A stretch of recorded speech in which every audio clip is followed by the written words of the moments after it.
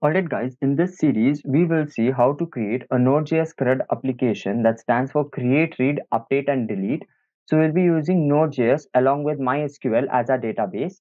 So first thing first, let us install Node.js. So if we move on to our browser and type Node.js,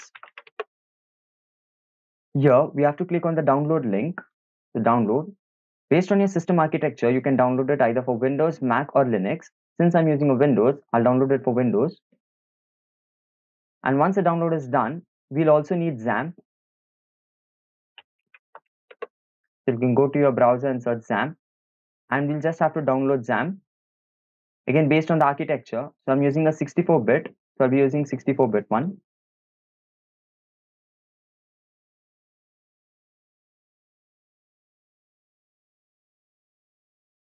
Once it's downloaded, you can install it on your system. Since I have both installed, I'll skip this step and move the process where we create a Node.js application. Once we have completed the step of installing Node.js and XAMPP, we can start building our test application. For that, we will open our folder, and over here, I will create a new folder for the test. So you can create a new folder by pressing Ctrl Shift and N, and we will give it a name.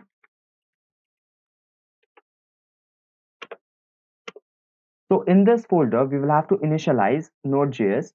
So for that, we can go to the URL or the location and type cmd to open command prompt from this location. So once we are in the location where our file exists, we can type npm install -g node.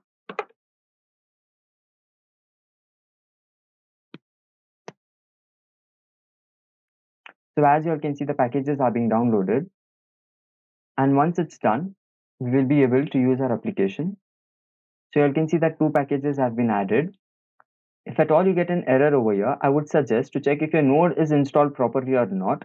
So you can do it by just typing node -v, enter. If you get the version over here, it means that Node.js has successfully installed on your system, and you can retry running this command. So once we have installed Node, we will initialize it by doing npm init -y. So npm init initializes our repository and creates 2 files, that is package.json. You can see over here that a package file has been created, and -y is set to say yes to all. If you don't set -y, it'll ask you for the name, the description, and other few details. Since I set it to yes for all, it's just created a default one. So once we are done with it, we will open this folder in our VS Code. So you can open VS Code straight away from command prompt by hitting code space dot. The dot stands for the location from where you want to open VS Code. So it's from this current directory, and enter.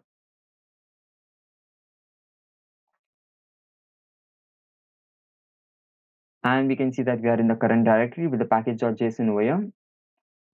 So once we are done with it, we will create a new file and we will call it app.js. So this file is going to be our main server, and we are going to run every server application from this file itself. Before we begin with it, we'll have to install certain libraries.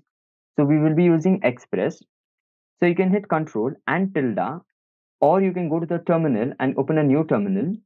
And in this terminal, we'll have to install certain libraries. So we can do it by npm I or npm install, followed by the library that you want. So we will be using Express for the same.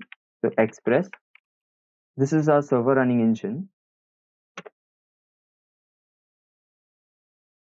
and it's begin downloading. Once the download is done, you can see that a node modules folder is being created, as well as a package.json file is being created. So to confirm if it has been installed properly or not, you can open the package.json, scroll down, and in our dependencies, we can see the Express is installed along with the version of Express. So once we are done with it, we will create a basic application to check if Express is running properly or not. So we can do that by closing a terminal and going to app.js file. So we'll have to initialize our Express as an app. So we can do it by const followed by Express,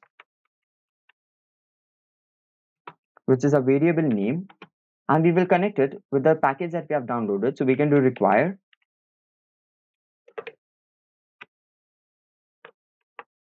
express.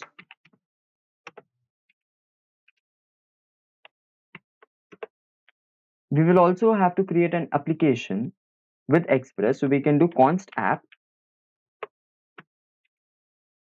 So this will be our application where we tell it to run on express. So you can do express.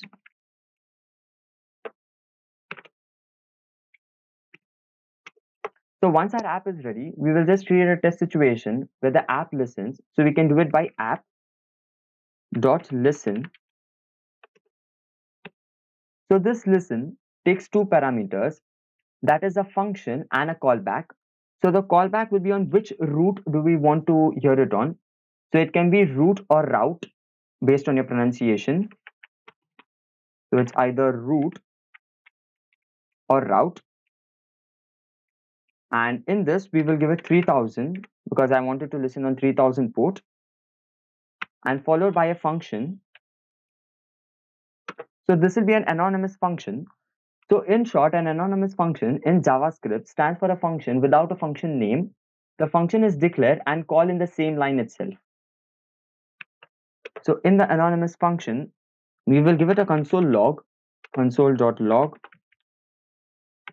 and in the console log, we will tell server is up and running, and we will close this line. So we can run our application by going to our terminal.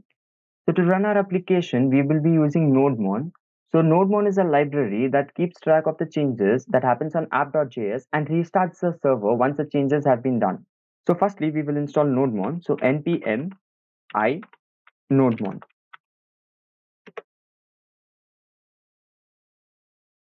Let's wait. And once it's been installed, we can run our server by doing nodemon and our application name, that is app.js. We can see a message that server is up and running. That means our server is ready. So we can host our first page. So we will create a first route where we will display a message. So that can be done by setting app.get. We will have to give it an route name. So we will give it /. That's all. And then we will give it another function. This is also going to be an anonymous function. In our Node.js application, we will be using anonymous function as it is easy to create and access. In this function, we will have two parameters, that is request and response. So in our function, we can set response.send. This will send a message to our front end when we hit the route. So in send, we can send the message that we want. So we will send a message of server is running.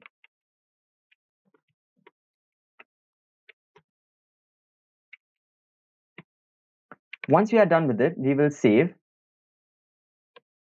go to our terminal and run nodemon, and our file name, that is app.js. So once the server is up and running, we can hit Windows R or open our browser and go to the route where it says localhost 3000, since 3000 is the port on which we are listening. So once we run this, we can see that there's a message that server is running. If at all we make changes to the send message where server is running on Node.js, save it, we can see that the server has been restarted automatically by nodemon. And if we go to our local host and refresh it, we can see that the message has been replaced. In the next chapter, we will see how to create a complete CRUD application.